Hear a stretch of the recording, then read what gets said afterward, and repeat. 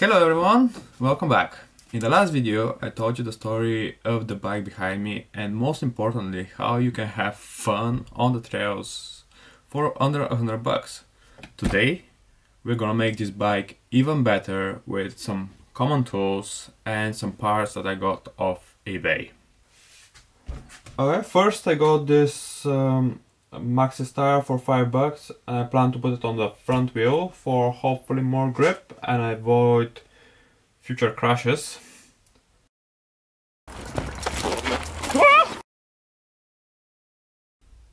Second, I had this Shimano brake laying around, but it had a broken leaking rear caliper, so I bought a spare replacing caliper.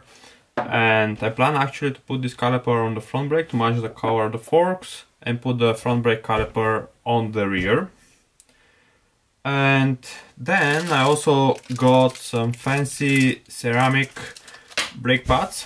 They were actually not that more expensive than normal metal or sintered brake pads, so I just had to give them a go and see how they feel. Now I'm gonna roll the time lapse and start stripping this bike down. First I'm gonna remove the wheels and the brakes to hopefully make my job a bit easier. And then we're gonna continue from there. Okay? Catch you in a bit.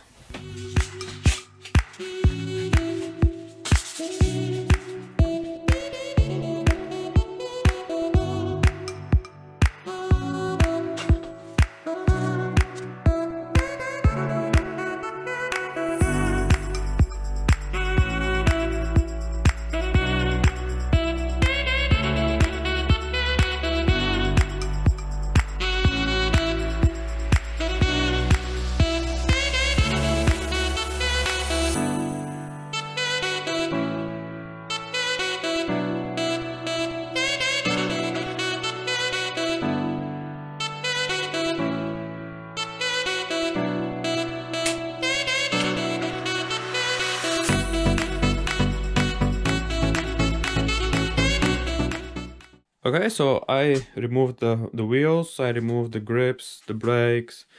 Basically, everything that we wanted to remove is now gone. First thing I'm gonna tackle will be swapping the front tire so that we can get it out of the way and move to the fun stuff, which will be modifying the brakes. And yeah, can't wait for that. Catch you there.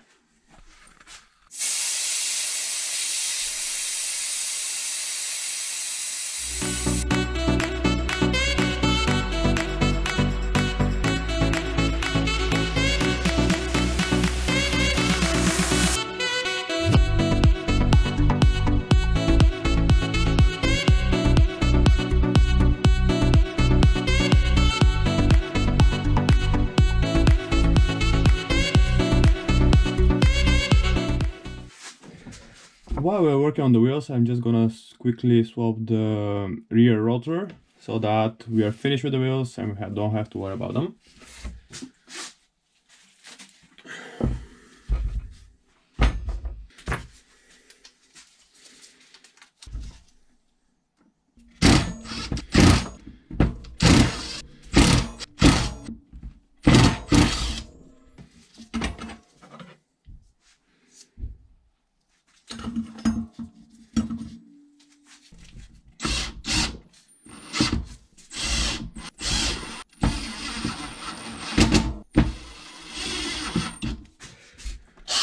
Having an impact always makes the job that much faster.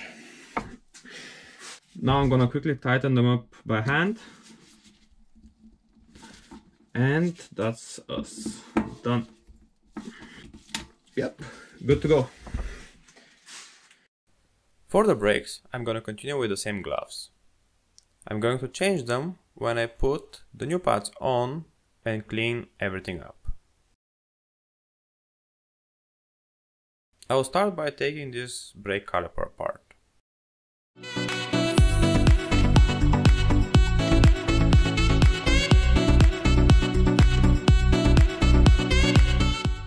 As there is no pressure in the system, I can remove the caliper without spilling any oil and screw in the other one.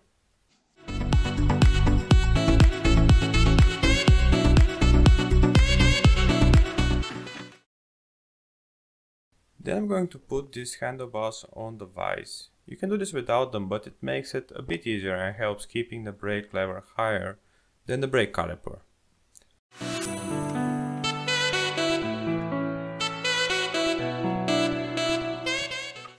Now I'm going to insert the bleeding block that came with the bleeding kit inside the caliper.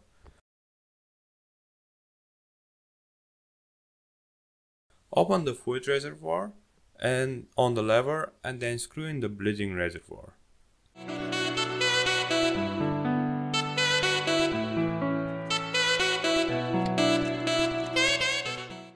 Now I'm filling in my syringe with oil and removing all air bubbles. This might not have been required because the caliper is full with air, but it's a good practice.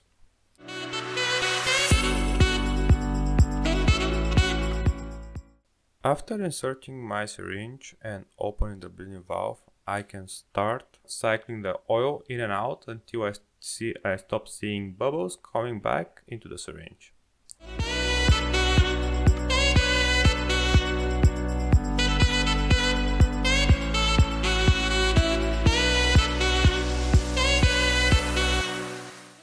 At this point the caliper is bled and we can close the bleeding valve.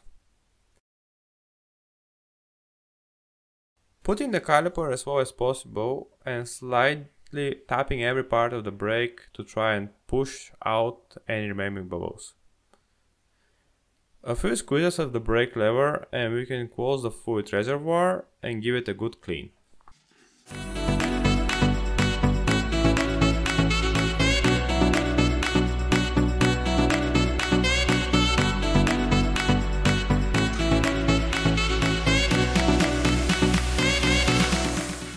And the brakes are done.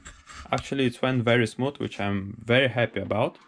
These pins are a bit too long, but hopefully they won't be annoying while riding. Here are the new pads.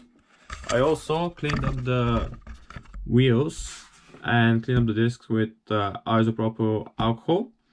And everything is ready to be put back together on the bike. I'm very excited and can't wait to show you the end result. Catch you in a bit.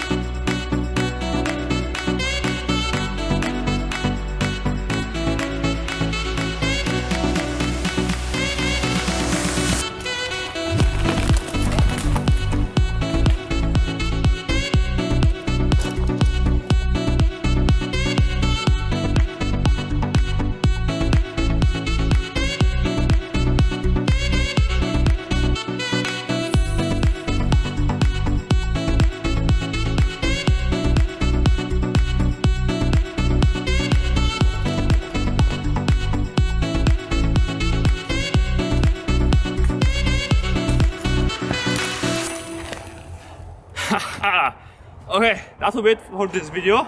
I hope you liked it. If you did, please give it a thumbs up, subscribe, leave a comment, and again, wear at least a helmet, stay safe, and I'll see you in the next one. Bye!